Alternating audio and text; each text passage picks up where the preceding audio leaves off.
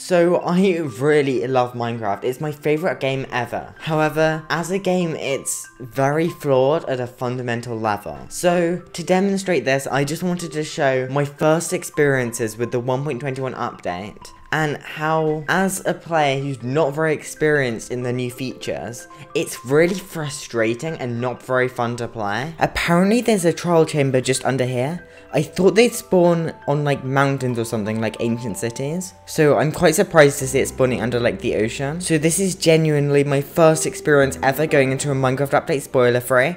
I really hope it's cool because like I haven't actually seen any of that. Whoa, I found it. Tough bricks. What? Whoa, these things look cool. One thing I do really like about Minecraft is how the block system works, with you being able to adventure out and find new blocks and bring them back home, and I think that works really well. I feel like these are going to be really good for building with, these tough bricks. Whoa. This is so cool. I'm hoping it's like... Wait, what's that? This is sick in here. What's that? What? No, stop spawning. What? So many zombies. I hate baby zombies so much. Go away, go away. These things are freaking dangerous. What? No, this is gonna kill me. I don't have any food. I kind of forgot to give myself some. I'm gonna be having to like make do with the rotten flesh. Oh, I'm gonna die. Honeycomb in the chest? What is this chest loot? That was almost really bad. I almost died there. I might be really undergeared for this, especially on hard difficulty. This is awesome though. Diamonds? Boy, this chest loot might actually be good. There's another one of these like weird thingies. I'm so confused. What is this?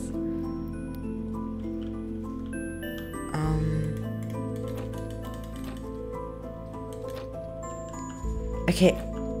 Is it like one of those vault things? I think I've seen that on like a YouTube thumbnail. If I go to the spawner, will that drop the key? Copper doors? There's nothing here. No, oh no, oh no, this is getting really bad.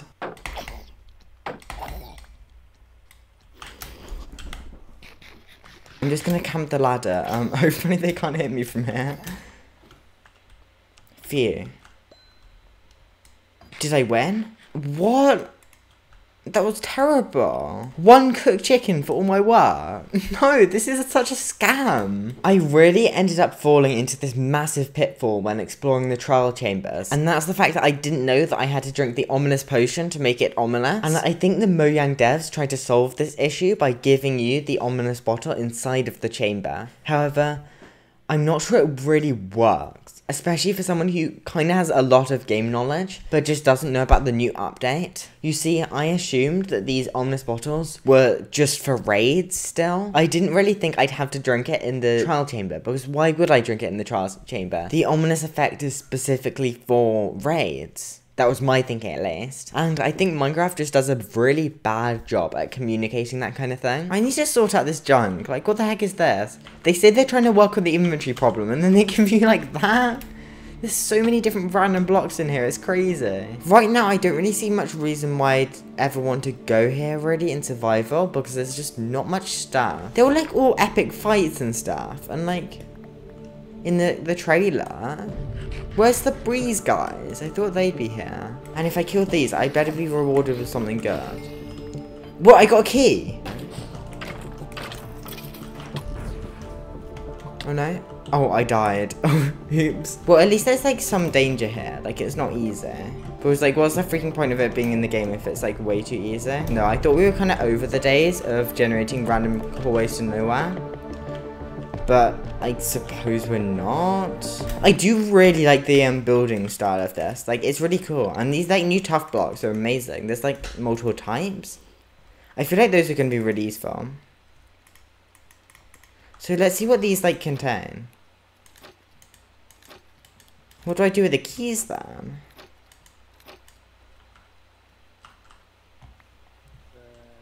Wait, why don't these open? Do you need to like kill all of the things first? Oh, well this one worked.